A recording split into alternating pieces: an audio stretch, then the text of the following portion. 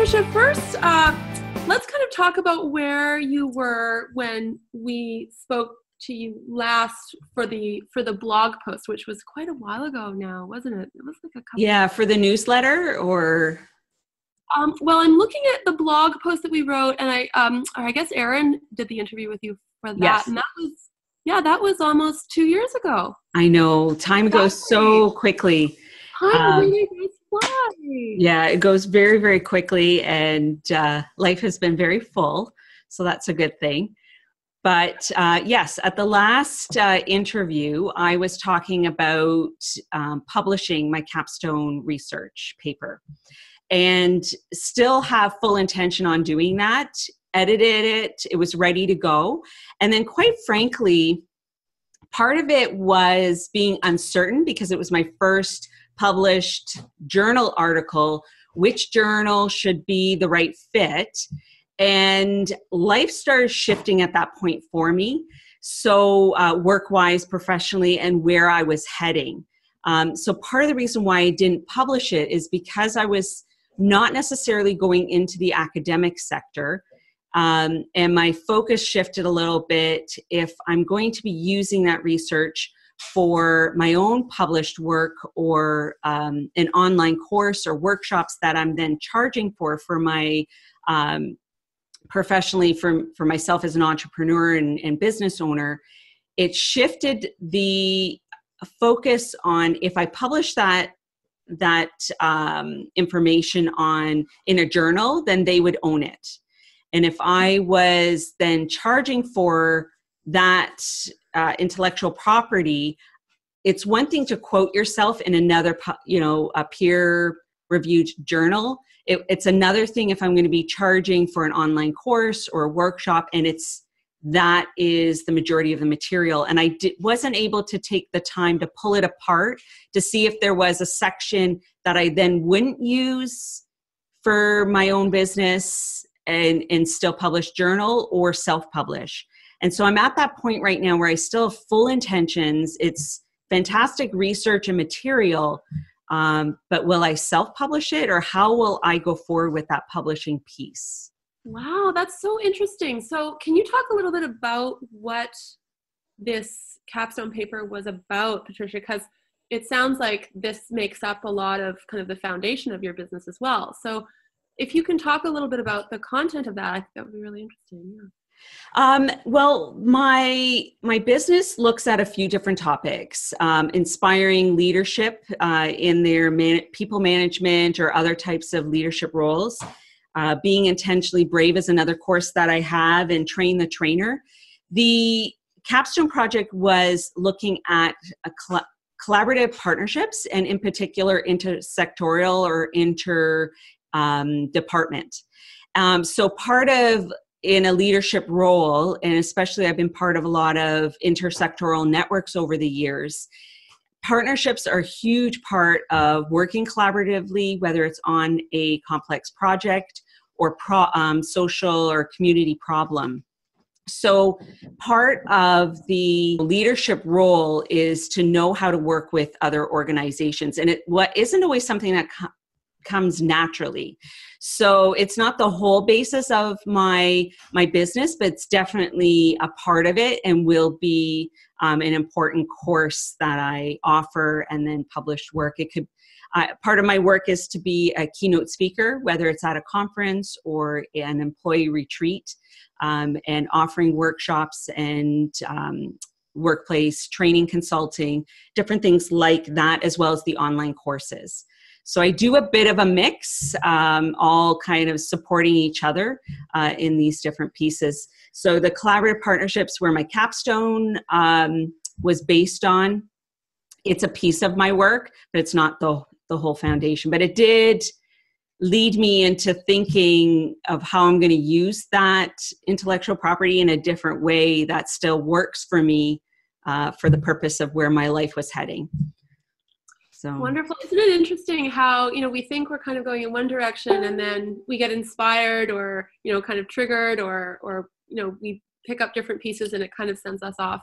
Yes, definitely. Yeah. And it's always, I think it's important, to be open to those to following some of those different paths? Yeah, absolutely. The journey, it's been interesting, initially taking that leap to go back to school. While I was working full-time, going back to school full-time, and then family and life and everything happened during those couple years of being in school.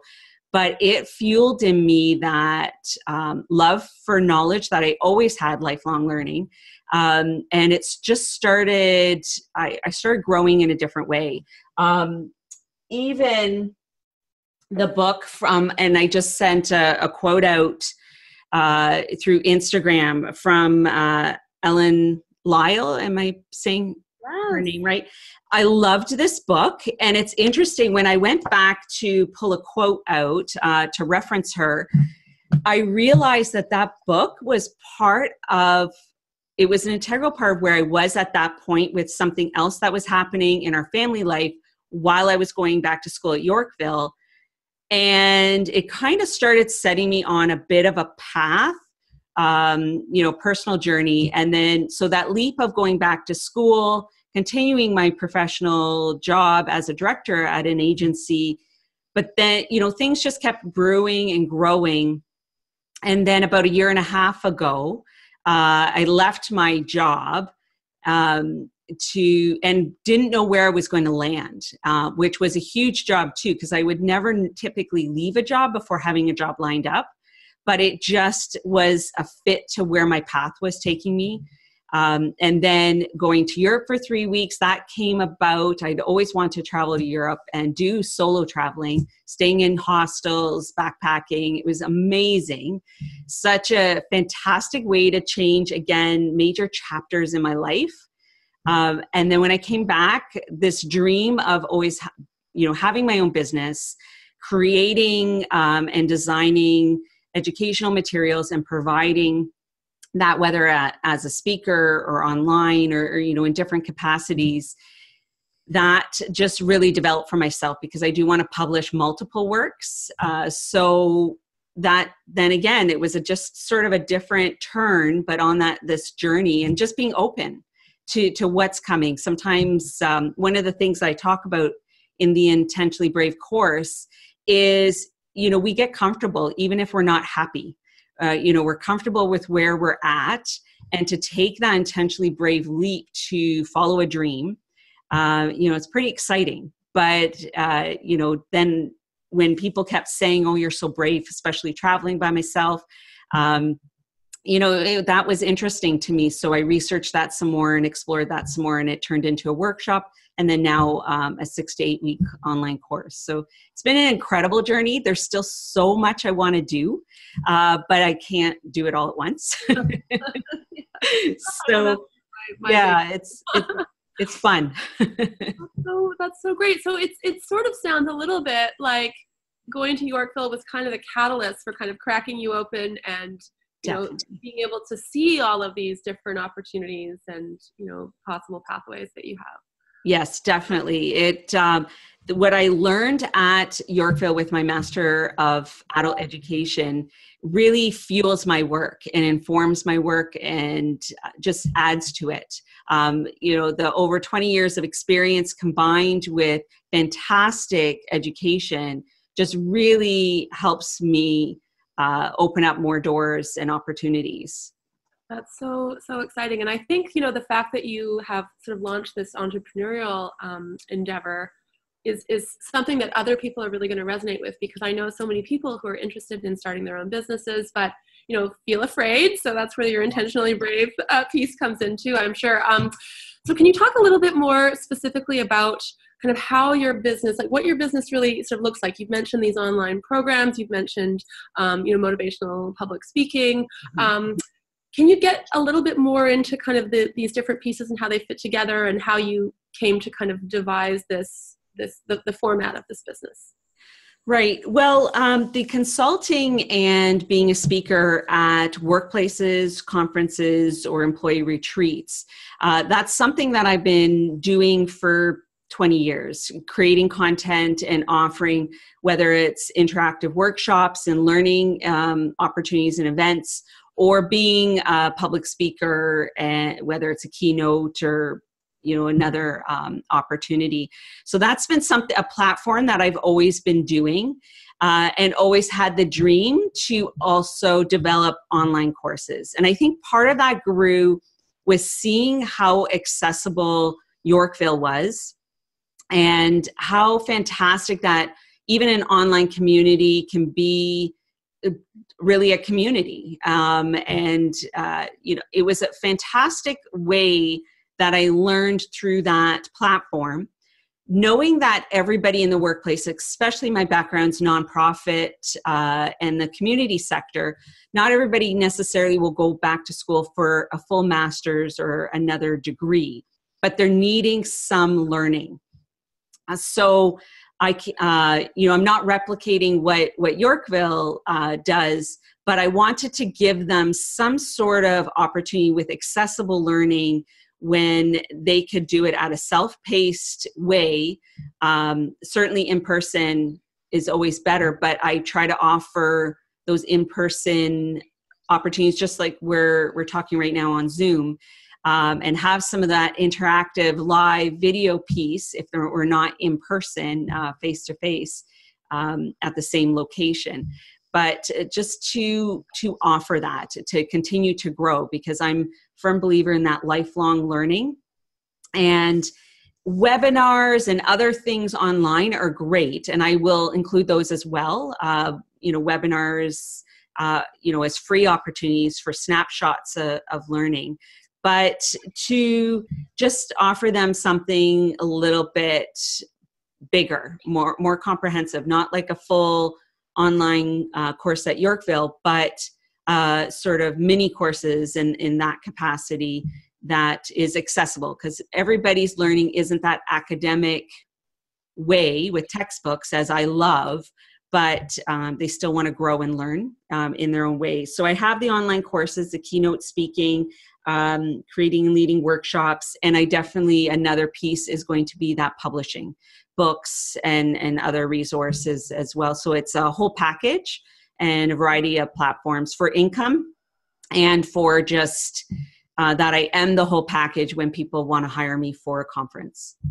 Right, and multiple ways of sharing your information. Mm-hmm. Yeah, even through social media and blogs. And now I have been doing the YouTube videos, more tutorial learning topics. Just the last couple of weeks, I have started with vlogs, which is a different way of putting myself out there. So it's not a scripted where I sort of have a lesson plan. This is just me talking. So I've called it Trish Talks. It's on the Leaders Inspired YouTube channel. And so sometimes it's talking about being intentionally brave, which is a big theme for me, but it's also leadership topics, self-care, just this journey of being an entrepreneur. So that's been interesting too, just to hit record. And one of the vlogs coming up in the next few weeks, I hit record and then I didn't even have a topic in my head. It just started talking. So it's really putting myself out there. That sounds so scary, but I can also see how that would be, really great practice for your public speaking work, and, because it kind of helps to introduce an element of spontaneity, I'm sure. Yes, just going for it. And I think a big part of being an entrepreneur, anything that we're doing, to really grow and learn and expand, because there's so much learning about this, whether it's editing a video, uploading it, adding the elements. If the sound's not right, there's been ongoing learning beyond what I already know and do. I'm continually growing.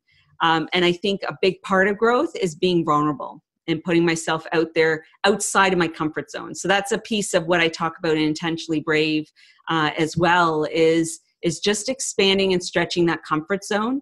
I have to expand going live on whether it's Instagram or Facebook, and even just the recording myself. I have no problems talking even in front of 1,000 people live, but all of a sudden those first few times of clicking record and, feeling like I'm stumbling over my words more than I would in person with people. It's been an interesting growth as well. Yes, different elements of public speaking. Yeah. Oh, that's so great. Wow, that's very exciting.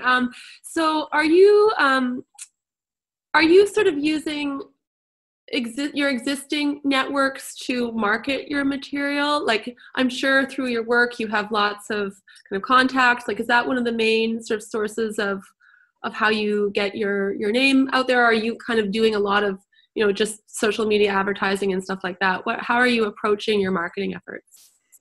That's a great question and aspect of this business. I'm used to doing nonprofit marketing, even for information sharing and promotion of free programs, a lot of times on a low cost, no cost basis. So having that background, I had some of that insight, but it's been completely different marketing and promoting myself as a brand than another program or organization. It's been a bit of a shift. And what I found, because I was pulling back from the nonprofit work and networks I was part of a lot of leadership roles, in particular working with seniors and just that community sector health promotion piece. I had to pull back from those networks, which was really nerve-wracking for me. In one of my vlogs recently, I even talk about being a leader and then stepping away from the team I was leading. And just that shift in my identity was a really fascinating process. So I felt I needed to pull away, which was a risk, because I was pulling myself out of all of this work I was doing, all of those collaborative partnerships that I was already part of, to focus on myself and my business and grow some of those pieces, not being busy or divided by what I used to do. So I still need to reconnect with some of those networks. I am in contact with people. I still have a fantastic reputation with them, but I really had to shift and learn to promote, online platforms. This last month, I really focused on Instagram. Haven't done a lot with paid ads yet. There's other platforms like Eventbrite if I'm doing a public workshop in the community that I can promote through. But I still have pieces to learn and grow this promotion part of me to bring in the income and work in a different way. And I think part of it was needing to really solidify and grow some of these pieces, like an online course being finished. I want to publish and sort of have products to offer beyond just here I can talk about anything. I had to solidify who am I? What are my platforms? What is my new identity? And what are the topics? So I've picked a few and some of the courses will grow out of that, and then developing keynotes, opportunities, webinars on those topics. So the marketing piece still has to grow for me. And I'm still learning and growing through that aspects of having a business. Yeah, yeah, for sure. That's a big part of it for sure. You've sort of alluded to this a little bit, Patricia. We started off our conversation talking about your capstone paper, which you had intended to publish, and now you're kind of reworking it and might be modifying it. It sounds to me like you have maybe a few books up your sleeve. Is there something do you have a particular project in terms of publishing words that you're thinking of right now? And can you kind of talk about that a little bit? Like I'm somewhat familiar with kind of the, creating products for an online platform. And I know a lot of people do is like you, they'll have sort of, a particular theme that they work on, and they'll have, courses around that theme, but then also books. Where do you see your business in like 3 years? Are there any particular kind of goals that you'd like to reach, or products that you'd like to have released? What does that look like for you? Well, in 3 years, I will definitely have multiple courses launched, be speakers at conferences, keynote. I will be joining some associations this next year, the Canadian Association of Professional Speakers I want to join, and I would have to look at agent. Like there's a whole world there that I haven't fully tapped into, and I knew when I jump in, I need to be all in. So I needed to be ready and sort of figure out this new identity for myself. So books, I do have a couple books in mind, and maybe a smaller work initially would be the collaborative partnerships, Capstone, whether it's a booklet and in resource. The Intentionally Brave course, and there's so many elements to that. Even this summer, 3 huge things happened in my personal life, and it will definitely be at least one chapter called 3 Big Moves. I talk about little bits of that in different ways through my course or the vlogs. I've hinted at, a few pieces, but so that definitely is a book brewing inside of me. And I really just need to sit down and just type. And then the whole Leaders Inspired piece, whether it's different, a booklet about Train the Trainer, different learning strengths that people have. Everybody doesn't automatically instill variety into their workplace training, and making sure that they inspire those in the room. Going, sort of on the multiple intelligences, but I need to explore when it comes to publishing. Referencing is easy in an academic paper, and I'm not sure when I publish for profit how that works for contacting people to reference their work. Like, that's a whole other world that I would need to connect with a publisher, and they would need to inform me on what's okay, because I'm really sensitive to respect other people's intellectual property. And it's an interesting thing because we know so many things. Can we reference every single thing that we know? And then what's our own knowledge? What do we have to offer them that's unique? So that whole process needs to happen for me a little bit more. And I don't know. So interesting. It really sounds like you're kind of almost, you've clearly gone through sort of multiple transitions over the years, but the past couple of years, just since being at Yorkville. But I can also sort of see that it seems like you're kind of looking at ways of translating a lot of this very intellectual academic material for more of a consumer audience. Yes. Sounds like that. Yeah. And I mean, just in regards to your capstone paper too, like obviously that was written in a very academic tone, but I can see too how that topic could be, kind of modified to really, I know that there's a lot of negative connotations around the whole kind of like personal and professional development, self-help sort of space, but I could see how that topic could actually really fit wonderfully in there, sort of straddling these two worlds and presenting these ideas, in an intellectual way, but that's very accessible as well. So, yeah. Yeah, it's balancing that. In particular for the collaborative partnerships, what launched me into that topic was my professional work. So I was part of some collaborative interagency funded programs.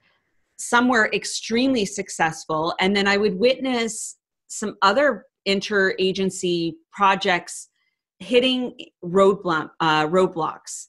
And so part of my research was, well, what makes it one successful and one not successful, or hit these real struggles and making it not set up for success? So the research was prompted by my professional work, and to then run surveys and interviews, as well as doing the academic research itself and with a literature review. So it all came together, and definitely my professional experience informed some of the direction, and then the research then informed what was created for helping other professionals in those projects. And beyond just following a model, what were the actual aspects that people needed to learn for working with other people, even leading an interagency meeting. Things that people assumed you can just jump in and do, but it would not always work for everybody. They didn't necessarily have those natural skills, or needed some skill development. that answers a bit of that as well for how it all kind of came together. For sure. Yeah. And I can see how, all the various products that you're working on would be applicable for, institutional or organizational kind of bodies, but then also for individuals as well who are looking to, just build up skills in terms of, yeah. Oh, that's so exciting, Patricia. Yeah. So let's say we're, on a spaceship to the future. It's 5 years from now. And you're just having like the perfect day in your business. What does that look like? What's your ideal day 5 years from now in this amazing business you've created? Well, ideal 5 years from now, or even well before that, is making a decent income. Because part of taking the jump from a regular paycheck is really trusting that it takes time to grow this and that it will be fantastic. So ideally in 5 years, my husband is able to not work because we have a big enough income from this, and that we can travel and that I can even do some of this work from anywhere. So part of my initial drive and seeds for wanting to partly go online with the online courses and having different revenue streams is to be able to be mobile. So definitely 5 years from now, our kids will be off doing their own thing, whether it's finishing school or already working, like post-secondary school. And I just want us to be able to have more freedom. So definitely there's some big goals. And I find, whether it's a small goal or a big goal, like a small goal, the month of September, I was around 100 followers on Instagram. And I just picked, okay, I want to get to 500 by the end of this month. And I was able to reach that goal, which was amazing. So, it's little pieces that doesn't necessarily translate into an income right now. But the more people I can reach and impact and show value to, and inspire with quotes and pictures and different things, whether it's through my vlogs, the larger audience, the more people then that I could tap into that may be interested in then purchasing a course or, then translating into an income. But definitely part of this business is adding value for free, that people even come to trust and know me. And that's part of the vlogs as well. And I have blogs and different things. So it's a lot of work for not translating into an income right now, but it has to build. And so it's an interesting journey, and it definitely takes a lot of belief and confidence in myself and just faith that this business will be what I dream. It just doesn't happen overnight. Yes, definitely. Yeah.